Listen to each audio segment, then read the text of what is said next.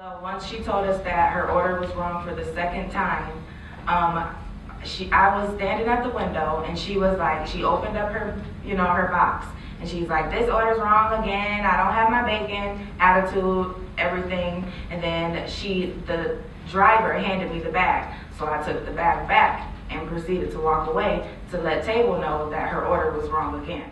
I walked back to the table to let them know that this sandwich was wrong. Next thing you know, I just hear something pop. And I wasn't sure at the time what it was. I just thought like we had a coffee pot on the, the heater too long. And then as I walked up back to the window, that's when I noticed that the window had a gunshot in it.